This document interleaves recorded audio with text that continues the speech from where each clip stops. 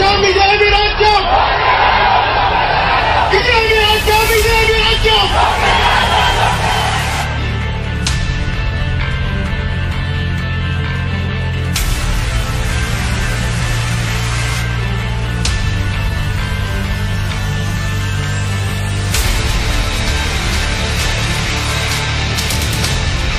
ఇల్లేమో ఘోరం, అసలే చీకటి గాఢంధకారం, చేతిలో దీపం లేదు కానీ గుండెల నిండా ధైర్యం ఉంది.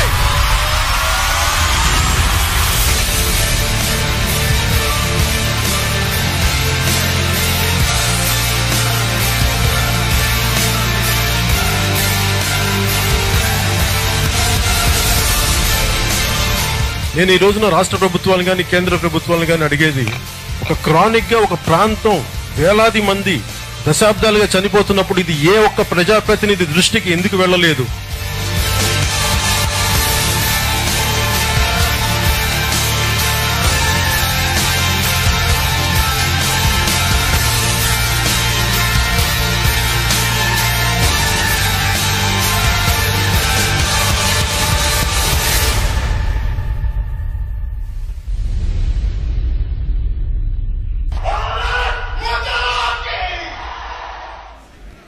He should be here any minute. He's just backstage.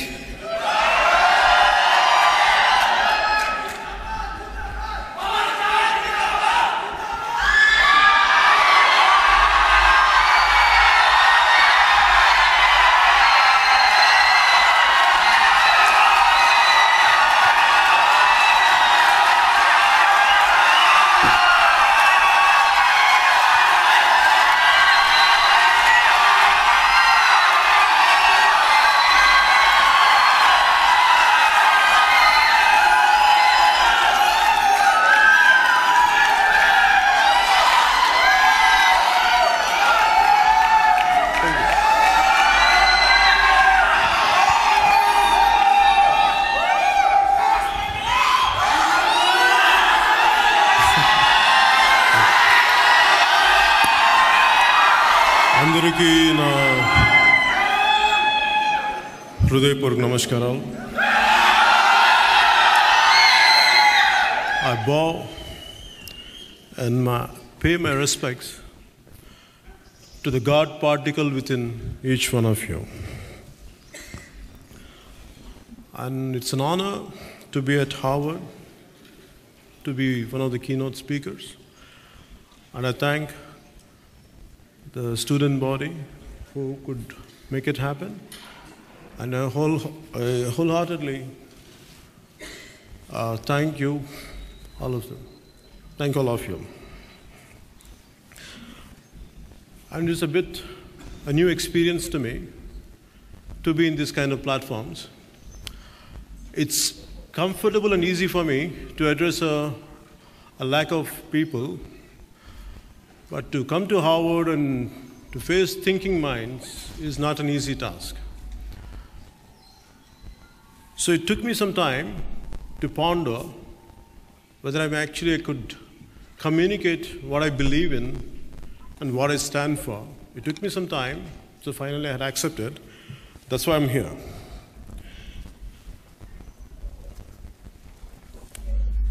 And today the subject would be the global power, India's rising global power. But I can't talk about entire India because my experiences are confined, though I know a lot about India, but my political experiences or my political realm is only within the state of Andhra Pradesh and the state of Telangana.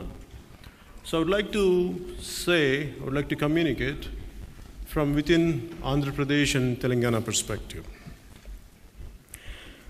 But to talk about the global power, first I would like to, what we lack in our country, there is amazing divisiveness in our country. We don't feel as one unit. For me, the reason why I came into politics was I could see the divisiveness, how it is hampering the progress.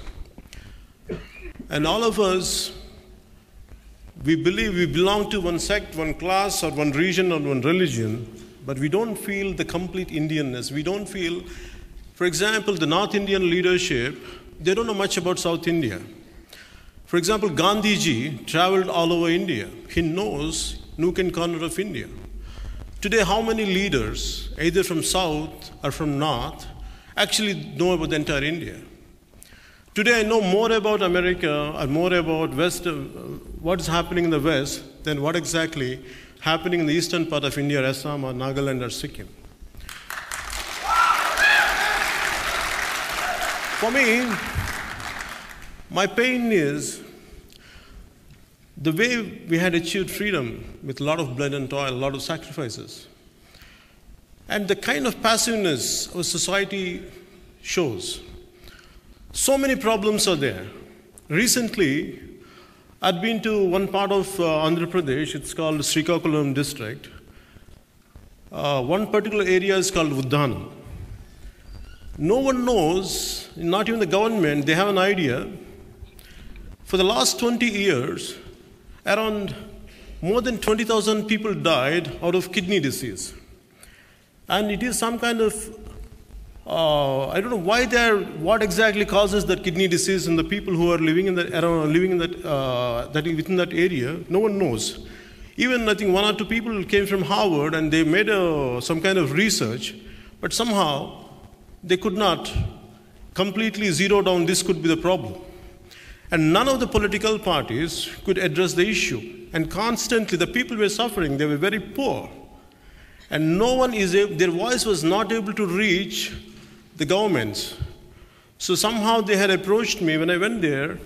After seeing their pain, after seeing what they're going through, when I addressed the issue, at least the government machinery had moved and trying to do something now. And this is the plight of our nation, and this is the kind of complacent attitude what our political leadership does to our country and to our state. And for me,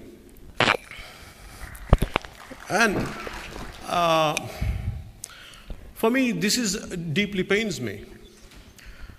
And constantly we feel the pride of our country, and we feel so much, always we can show like our nationalism through a form of cricket, but actually no one addresses the true issues of India.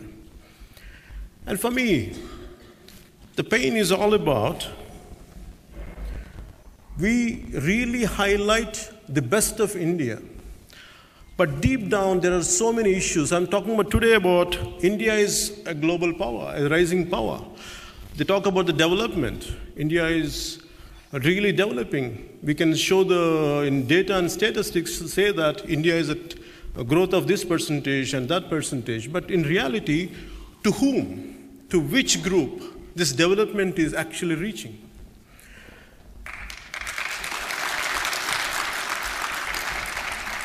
And we can promise, in every political situation, they say that they're going to promise that we're going to bring down the moon for you. We're going to show this. But actually, in reality, people don't ask for big things. In 2007, I was working for the political party, an outfit which was established by my brother. When I went there in a district in Telangana state, it is a complete tribal district. And like any other guys, even my party people told me, please, you have to address, let us go to one of the tribal villages, let us see that as a party, what we can do for them. And first time, I had seen people struggling because they're saying that we're going to give you the best schools, we're going to give you a best education, we're going to do that. And as all the election rhetoric. So after some time, there was an old lady who was like blinded right from her childhood. She was around 60-year-old. And first time till then, I never knew people without eyeballs, actually they can cry. I never came into my experience, I'm not a science student to understand. First time that lady was crying, I said, guys, I don't know what you're going to do, but we need just water. They're requesting to have a basic water, nothing else. We don't want anything. We need drinking water. To get a drinking water, we have to go all the way to a few kilometers away, and we are struggling. Could you get us water? That deeply pained me. But like I heard about it, I went back to another constituency, and they put just a few kilometers away. I'm talking about from that place, it is the next meeting I went, it was of 60 kilometers away, and they put this kind of mineral water bottle in front of me, and I felt so guilty. There they're lacking of water. Here I get a mineral water. I felt like a criminal. And I know somehow I lost interest in the political process. I only told my friends and someone who were following me, I said, can we do something till we get into whether we don't know whether we're going to win or not, but at least can we do something about it? And luckily, a few friends came forward and some who could identify water bodies underground, they were there. And within no time, they could dig a borewell. In the next 1 week, they had a drinking water there. For me, here, what I'm trying to tell you is, if I, as an individual, if I could do that much, can you imagine the power of machinery? Can you imagine the power of government? What they're capable of doing? Then I said, what made them not to go ahead and do it? Because nobody, not that I'm saying the entire political class is like that, but majority, they don't have great interest. For them, what is the next move? What is the next way to earn, to get benefits? It is like the apple polishing attitude of our political class is really denying the development of the underprivileged. And this is what really pains me. And if you ask me to talk about how the global emergence of, how India can rise as a global power, I don't have that kind of experience. And there are enough experts, there are enough intellectuals out there who has a better idea about it. What I can say is, I can speak on behalf of common men because I had been there, I lived there, and I come from a lower middle class background. And finally I became an actor, and I'd like to address these issues. And so that I know the pain of each one. And we talk about women empowerment. For me, there are a few key issues which I would like to bring it to your notice today. One is about the women empowerment. There is heavy budget for everyone and everything. And women empowerment, in our schools, there is no personal hygiene for growing girl children. And they have enough money, and somehow it does not reach them. That's the problem there. And today we want, women are the biggest force. We want to empower women, and first of all, you have to give them a healthy lifestyle. Even the so-called social welfare hostels are there, and they're heavily being neglected. And these are the issues which are burning issues. And also the major problem in India is the women's safety. The women's safety is such a big concern. And what Gandhi says, in the middle of the night, a woman could really walk, that would be the right, that's where we had achieved the freedom. But in reality, even in daytime, if someone has to go, that's quite a risky situations are there, even in my own kith and kin, what they go through. So for me, what I wanted to do is, first of all, we should have a great, very powerful law and order situation should be there. Law and order should be really have a great say in safeguarding women. To get one Nirbhaya Act, when I say yesterday, it is passiveness which really pulls back India. To get one Nirbhaya Act, because right from my childhood, I had seen, because I grew up with my sisters and aunts, I know that how they used to suffer. They never used to feel safe to go out on the roads. To get one Nirbhaya Act, it took government for 60 years plus. That too, it has to happen in Delhi. Unless it happens in Delhi, they don't wake up.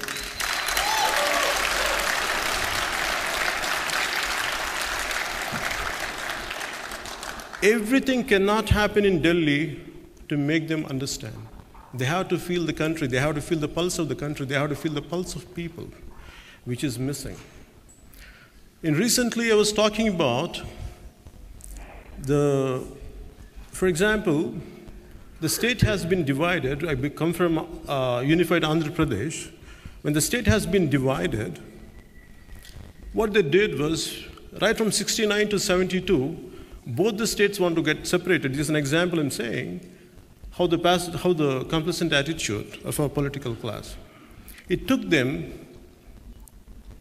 from 69 to 72, both the states wanted to get separated. They want to have their independent state. But somehow the government, central government said, they made them to be together. After some time, they had their own problems, different because they could never, whatever they had promised to make them together, no one had fulfilled. So what exactly happened? Within no time, by the time I was growing, they started hating. Imagine the same language. We speak the same language. Just the dialect is different. And they started, and the problem is, whatever they had been promised, it was not fulfilled. Suddenly the anger was being shown on another region people, which is no fault of theirs. I don't belong to that generation. I don't know what exactly happened around 40 years back. It was not under my control. But the brunt, but I'm facing the problem today. Somehow, it was quite painful because why? We will say India has to be one. We should feel the oneness here. One way they say in India, the Constitution says we should be together. We should be as one individual entity and force. But in reality, they keep on dividing. As long as the divisive politics or vote bank politics are there, these kind of issues keep arising, and India's progress will be constantly taking a back step. We go one step forward with this kind of divisive and vote bank politics, constantly constantly looking at people as a vote bank. For me, I know a lot of political leaders, they don't look at people as people. People are filled with emotions, people are filled with a lot of pain, people are filled with love. But what they look at them is, that's my vote bank. This particular caste is my vote bank. That particular region is my vote bank. They don't see them as humans. In politics, we should get a human angle. They are filled with emotion, they are filled with love and affection. We have to address that issue. Unless we address the individual we have to recognize as individuals, not as a vote bank. Till we do it, India is going to get affected by this kind of divisive politics, this kind of vote bank politics. And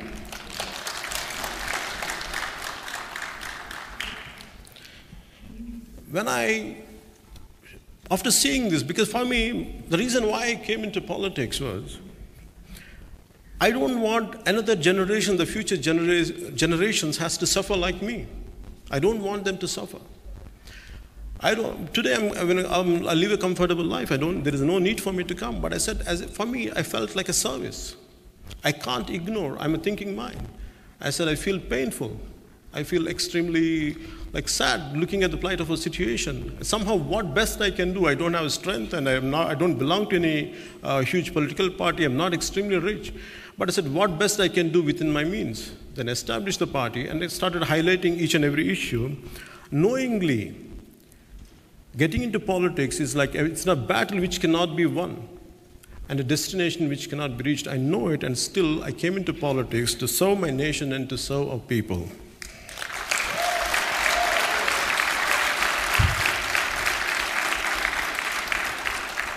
When we talk about development, we should understand, we have to define development. Development is for each individual means different. For me, a lady in Adilabad, her development is only water every day. That's her development. For someone else, it is another kind of development. Maybe a housewife, it is nothing but to get her TV all right. And for a student, maybe a simple student, he needs a playground to play. This is what development means. Here we say that India is rising, India is achieving great standards, but the standards are not reaching to the majority of our Indians. And that's why you can see, even in Tamil Nadu or other states, we have to understand why these large youthful protests are happening. Today we talk about the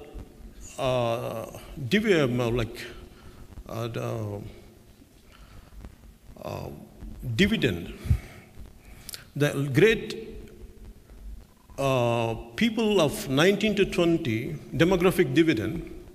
We want to reap the demographic dividend. But actually, in reality, what exactly we are doing for them? People don't do anything for them. They just plan. They keep on saying so many things. They keep on like, we're going to do for this, we're going to do for youth. They announce a lot of measures, but actually, in reality, how much it is translating, to whom it is reaching, are two different things. That's why today, if you look at, in Tamil Nadu, maybe I don't know how many of you know about it, lakhs of people came for Jallikattu, which is a traditional game of Tamils, to tame a bull. But the undercurrent reality, which I was there a few months before, they were saying that there is amazing restlessness in our state because the political situation is so volatile and no one is focusing on the crowd, and very soon they're going to vent out in a different form. We don't know in which form. And we could see that Jallikattu we should not see as a mere anger on taming the bull, like, when the Supreme Court said against taming the bull. It's not just about that, it is their frustration. You want to reap the demographic dividend, unless we identify them, we recognize them, and unless we channelize their energy. Till now, India is going to see a rise of this kind of protests, including Andhra Pradesh and including Telangana, and including even recently had seen in Gujarat. This is what is going to happen. This has to be addressed. And we talk about, and one more thing India has to focus is on education. And we look at most of the India is rural India and urban India. In urban, there are a lot of sectors. And if you look at each school, the urban schools, there is no one out there. There are no right playgrounds. There are no right facilities, including when I was growing up, I never had a playground in my own school. I thought it was confined to my times, or it was confined then, but actually, even if you look at it right now, all the urban areas doesn't have a playground. And here we want to reap the advantage of demographic dividend, yet we can't even provide a basic playground to our own children. And not even a state government or a central government actually doesn't look at it. In which way, if we keep on ignoring all this, in which way we're going to reap the demographic dividend, in which way we can raise to reach that, how can we become the global power if we don't correct ourselves? My purpose is not to undermine, but unless we highlight our issues, unless we highlight our flaws, what exactly are happening, unless we correct them, it is going to be a very difficult challenge. What's happening in our country is, as progress, we take one step forward and we create a situation, we go back 2 steps. That's what is happening in our country. For example, demonetization. We are going at such a beautiful pace. When the demonetization announced, what happened was, in my own, 100 people died within our country. And all these people who died were nothing to do with the law. They were not corrupt. They were simple, middle-class, hard-working people. And they are the ones who died. And including in my own state, a man who I later got to know their family, that old man went there, okay, I'm going to get some money from the banks, just staying in a queue for 2 days to get his money drawn, to withdraw his money, waited for so many hours, and he died out of a heart attack. And these are the things which are actually hampering the growth of our nation, because without doing a proper exercise, if you try to enforce this kind of laws, pass this kind of laws, the damage is going to be much more. And these are the things which all of us have to address.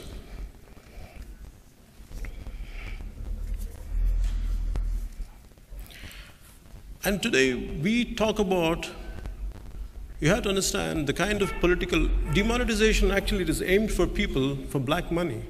Who has the black money? It is not an average Indian citizen has black money. In which way they're going to get the money? It is from, normally in irrigation projects. They're really big irrigation projects in lakhs of crores or thousands of crores, a very, very small project. But the major money would be taken away from the project. It goes into the certain groups, certain people who are more closer to the political class, or who are closer to governments. The money goes to them, and they're the ones who are storing up the money. And imagine recently when they said voluntary disclosure scheme in central government of India announced, and from my own state, the guy says, I have 10,000 crores to announce. You ask them, I said, from where that guy gets money from? It is a collection of, it is like he's a center point. He's just a face for a lot of political people who siphoned off a lot of national wealth and kept with him, and they wanted to project him as their man, that he's the one. But actually, the money belongs to a lot of politicians who had siphoned off money from the irrigation projects. And there is no check on that. And we can't enforce laws on them. The max demonetization, by doing it, who got affected? The normal man, but the real culprits, already they're free, they have nothing to do with it, and they're happily on the roads. Then no one is going to do anything to them. And this is the plight of our country. And with all this, in which way, unless we correct all this, it is very difficult for us to go ahead and to become global power. Unless we correct this, unless we correct the problems within our country, unless we punish the people who are the perpetrators and who are the ones who siphons of this national wealth, and it's going to be very difficult to reach the target of being a global power.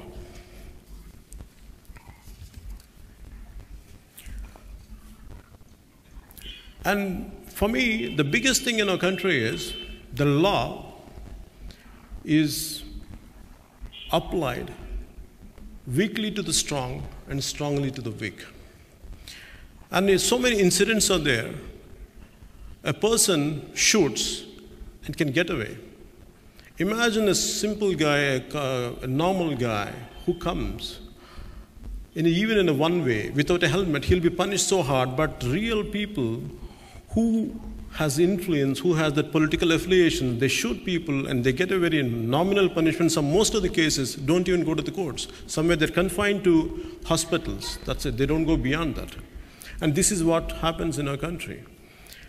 And people who cheat banks, and they're completely having shoulder to shoulder with our big leaders. And in which way we can enforce? In which way we can control people? In which way we can make people listen? Because the top, who are at the top of the pyramid, if they themselves are doing mistakes, in which way people are going to listen to them? And also the way people loot the national treasure, the way the people loot the wealth of the nation, including recently, he said, a few years back, if you look at in Ballari, there are a lot of mines who are supposed to pay a lot of taxes and extract the iron ore. What they did was they take permission for a small mining area, and they were excavating the entire area without even paying taxes. The taxes, that paid, which is supposed to go to banks, which is supposed to go to government, and it is going into the pockets, and the development is taking a back step there. And those are the guys who are taking the shelter of politicians. And unless we correct all this, India is going to get affected. It is going to be pulling down. It's going to be pulling down for a country which wants to emerge as superpower. Unless we correct ourselves, these are the issues which had to be handled.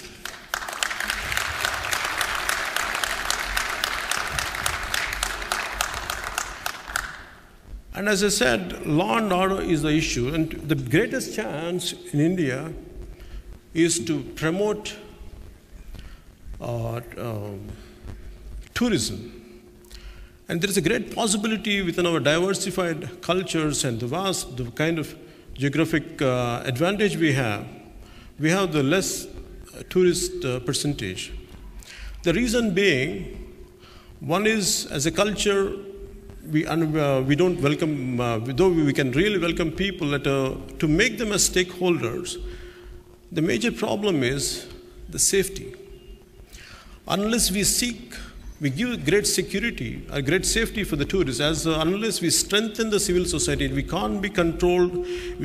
Only police cannot do that. Unless the civil society gets strengthened, unless we make everyone as a stakeholder to give that kind of protection for the tourists in different aspects, if we make them as stakeholders, that would be a great advantage. And for me, if we want India to be really on the top of the tourism, we have to do really enforce very stringent laws to safeguard women. And women's safety is the priority even for the tourists. Unless we feel that, unless we create that image out of India, Indian tourism will get affected. And Indian government and people, and as every state government, really should focus on the women's safety and also for the safety of tourists who come to India, and that is going to give a great boost to our tourism.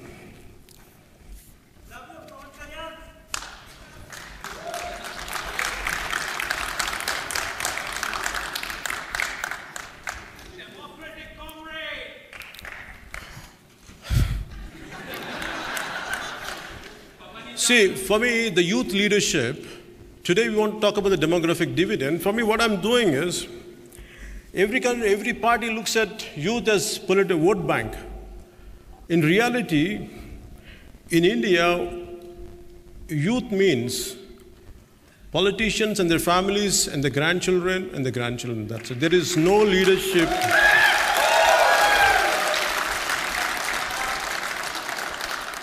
So for me, my biggest challenge, which I'm struggling, which I'm striving, which I'm making an attempt, is how to build up that youth leadership.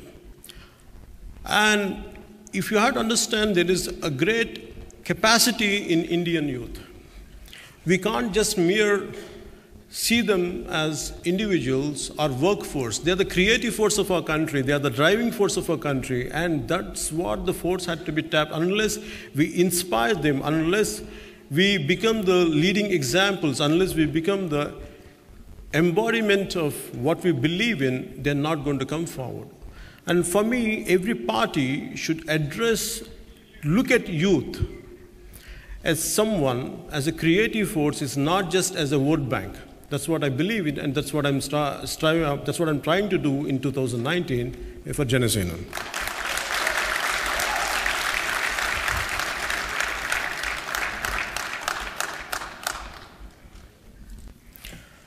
And in spite of all these adverse conditions what we have, for me, always I believe in the saying that adversity reveals true character. With all these challenges, I still believe if we become as one, we can be the global power, and whatever our intentions are, wherever we want to reach, we can be really the guiding force for this world. And the one major thing which I would like to say, and I would like to close it, is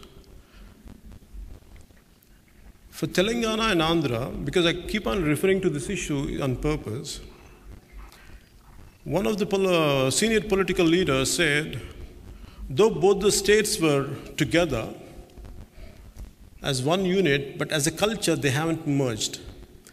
Entire India, though they say as one, still we don't have the cultural integrity, which is very essential. For me, I keep on addressing these issues in time to time. A guy in Bihar, a guy in UP don't know much about southern part of India. They don't know much about Tamil Nadu, the leaders I'm talking about. And also at the same time, the people from the southern states, they don't have a great idea about what's happening there. This is the way, unless we integrate our cultures. We have a Max Muller-Bowen to understand Germany. We have Alliance Française to understand France. We don't have any kind of cultural centers within our India to understand each other, which is the essential.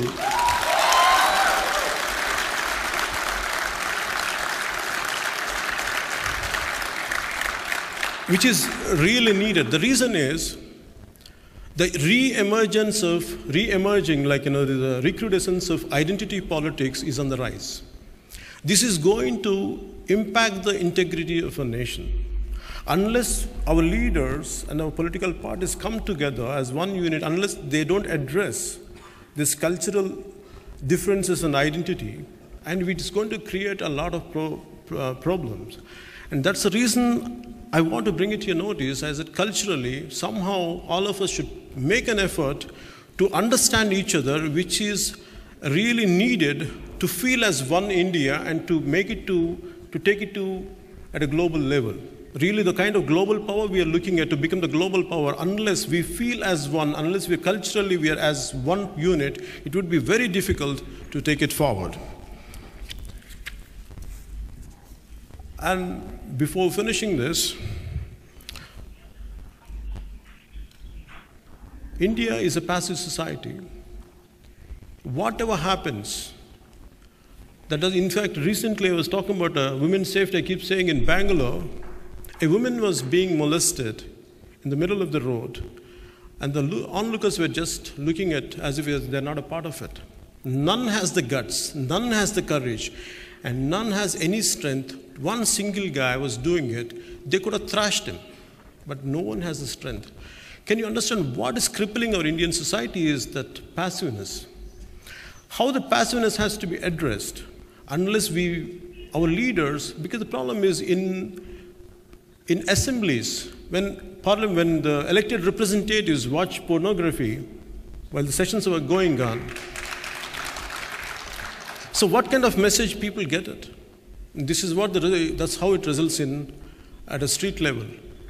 For me, this is what we have to address these issues. Unless, for me, democracy is something all of us. It's very easy to comment. It's very easy to say this is wrong, this is not possible. A million people can comment, but how many people are actually can come onto the roads and participate in building of our democracy? How many people actually come physically? It's very easy. It's nice to be on the internet and on a Facebook to express your opinion. But in reality, if you come onto the roads, people are there to threaten you. People are there to intimidate you. And which keeps happening to me. They keep threatening me. They keep saying that you feel like you keep on expressing anything and one day we're going to bump you off. I said, I'm fine. But I'm not going to stop whatever. If the mistakes are there in society, if there are flaws in the society, if you want to bump me off, if you want to kill me, I'm fine. I'm ready for it. I'm prepared. No, because this is the love for my nation, because I don't want the future generations to suffer unless someone this is my capacity, within my capacity, what best I can do, I will do. So before finishing this, I would like to say that to tell you the greatness of our country and to feel because there's one of my favorite poets is there in Telugu. His name is Seshendra, late Seshendra. He passed away in 2006. His works were shortlisted for a Nobel Prize. And I would like to say that first in Telugu. Parvatam evadiki vangi salam cheyadu. తుఫాను గొంతు చిత్తం అనడం మెరగదు. సముద్రం ఒకటి కాళ్ళ దగ్గర కూర్చొని మరగదు. నేనంతా పిడికిన మట్టే కావచ్చు కానీ కాలమెత్తితే ఒక దేశపు జెండా కొనంత పొగరదు.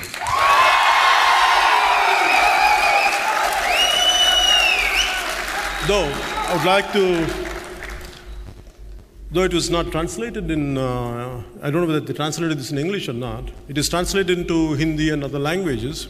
But I tried to translate, though I'm not a poet or I'm not good in English. So I tried in my own way today morning.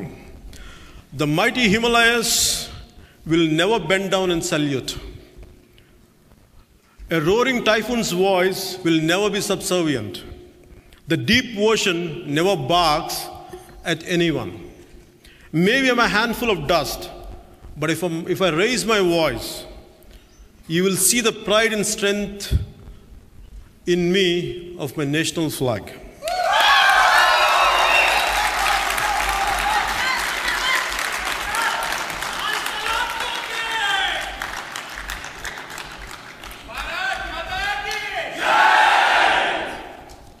Let me say that one more thing, then we'll say Bharat Mata Ki Jai.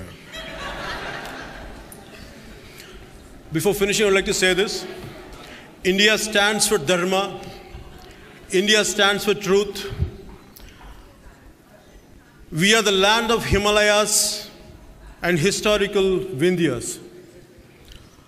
We love everyone, but we fear none. We respect everyone, but we surrender to none. And thank you.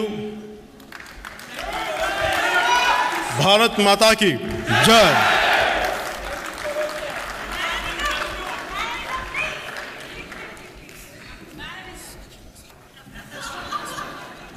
just make an announcement for the Q&A? Yeah, sure. Hi, so we have about 15 minutes for Q&A. I don't think we'll be able to take all questions. We'll start one that side and then one this side. So we can start that way.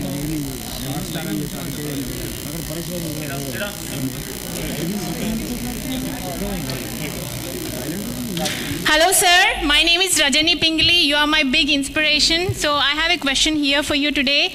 How can we contribute from our side to stop the farmers from committing suicides? How can we make the efforts of us and support from here and Janasena integrated with it so we can conquer this problem? Farmers' suicide is a loss of hope. When they don't see any future in what they're going through, they commit suicide. I'd been to many families who had committed suicide. But the problem is, the hopelessness is not in reality, it is in the poverty of thought. When there is enough money to spend on extravagance of governments and politicians, they can really address the issue. From Janasena point of view, what I'm trying to do is, first of all, you have to instill a lot of confidence, and a lot of people are there. And what I'm trying to do is I'm trying to create a lot of self-help groups who goes to the farmers, and first of all, they need a hope to survive. They want to survive. So what I'm trying to do is I'm creating a self-help groups where they can go to the farmers who are in a depressing situation, and they're going to address them. And they're going to, sometimes it is a form of money, sometimes in a kind word, sometimes maybe supporting in different ways. That's what I'm trying to do, and which you'll see the results later. Sir, I'm Naresh Kurapati. I'm an IAS aspirant. I want to serve my people, so and I have actually yesterday I tried to give a book to you. The book name is March. I couldn't reach you, so I have given the book to some kind of animation book, right? Yes. Yeah. Sir, my question, before asking my question, I have some few things, sir. In India, okay, so has extreme ideology hindering the growth of country? Has extreme ideology hindering the growth of the country? Which extreme ideology? No, sir. I'm just saying because there is a right-wing extreme ideology. I understand. Which ideology would be suitable? Yeah. So there is no same-sex marriage in India. Same-sex marriage is illegal in India. So there are 4.2 third genders which doesn't have private rights in India, and there is a forcible nationalism that you have to stand up for playing anthems in everything. And there is an extreme left-wing ideology hindering the rights of tribes and killing policemen. So there are like extreme ideologies. And my question is basically there are extreme ideologies which are hindering the growth of the country. So I would like to know your opinion on that. Thank you, sir. You shot like a machine gun. You spoke about right-wing ideology, you talk about the extremities of ideology. That's a problem in our country. India is a complex country. We have so many verticals. There's so many prevailing thoughts in a society. Not one ideology is going to unite all of us. But the problem is we have to understand one left-wing or one right-wing doesn't really help India. Somewhere, you have to be on a middle path. You have to understand both the extremes. The problem is, when you're saying, where is the need for a right wing? In right wing, if a fundamentalist of any religion, it could be any religion, for example, I don't want to name the individual or name the religion, but that man was really putting down one religion, gods of one religion. And for me, you're hurting my interest, you're hurting the gods I believe in. And now the problem is, none of the parties, because they do vote bank politics, they don't want to condemn the other guy because they're going to lose a vote bank. They won't say it. So who steps in? The right wing steps in to cut down them. So normally people go and get attracted. When they're if people who are very neutral, who can see at a very objective level, if someone is doing a mistake, irrespective whether I believe in their ideology, whether they belong to my tribe, you have to condemn them. That's what is lacking in our country because of your vote bank attitude. And you're talking about the same gender same gender, third gender. See, in India still, it's very painful. Yesterday I had heard of Ms. Kalki Subramaniam. It is very painful. In fact, I was giving an interview right now for the students of Harvard. So, there is a women wing in our political parties. There is a men wing in political parties. There is no third gender wing. When I heard a speech yesterday, though I have a lot of empathy for them, first time I felt as a political party, I don't know, the rest of the parties had done it, I want to create a third gender wing to address their woes and issues.